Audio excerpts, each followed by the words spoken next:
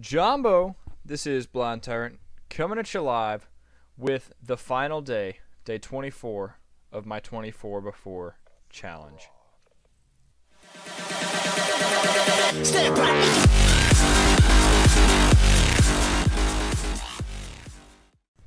First off, I would like to address that this isn't really a challenge per se, like as in like a certain thing I'm trying to go for, but this is more of a challenge to me personally.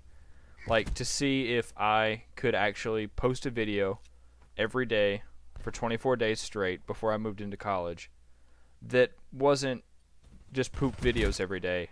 And I'm sure that there are some videos that some of you guys may not have liked. Some of them you may have liked more than others, and I can definitely see that through the views and the comments and the likes and stuff.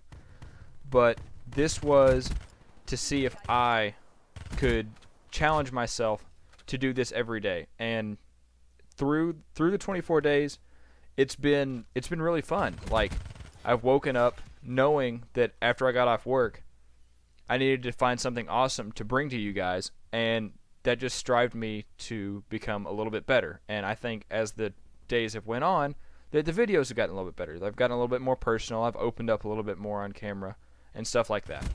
And honestly, I'll probably miss the feeling, that rush I get, that panic-induced stress level that I get at between 10 and 11 o'clock at night, thinking, oh my gosh, I haven't thought of a video to post for tomorrow. What am I going to make?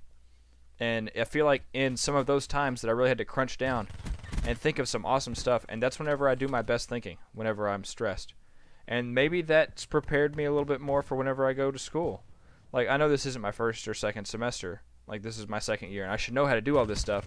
But I do a lot better whenever I write my papers 3 hours before they're due. And if, Mom, you're listening to this, I swear I start them 3 weeks early. I just want to say a huge, huge thank you from the bottom of my heart to everyone who has watched through all 24 days. And if you haven't, you can go back and watch through them now. I'm not going to hold that against you. There's still time. They will be here forever, hopefully. And thank you to everyone who has subscribed, who has been here from the beginning. And if you want to go ahead and subscribe now, that's fine too. That's still awesome, and I'll love you just the same.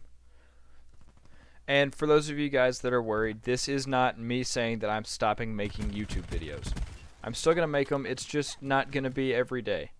It'll probably be once, twice a week, depending on how school goes. And honestly, I'm probably going to feel a little weird on Saturday whenever I move in, knowing that I don't have to make a video for that day. So I might do one Saturday or Sunday night, just to let you guys know that I'm moved in and everything's fine. But yeah, I'm not stopping. This is just saying that I'm going to slow down and have to take a break and focus on preparing my future, because as much as I want to say it, YouTube is not my career. I would like for it to be too. I think that's a dream that all YouTubers have whenever they start off. But right now, it's just not feasible for me not to go to school, not to go to work, just to make videos, as much as I would love to do that. As much as I would love to sit in front of an Xbox and play all day for you guys, I just can't right now. I can't financially, I can't physically. I'm not even so sure that I'm mentally ready for that. So this has been my 24 before challenge, the 24 days I've moved in, before I moved into school.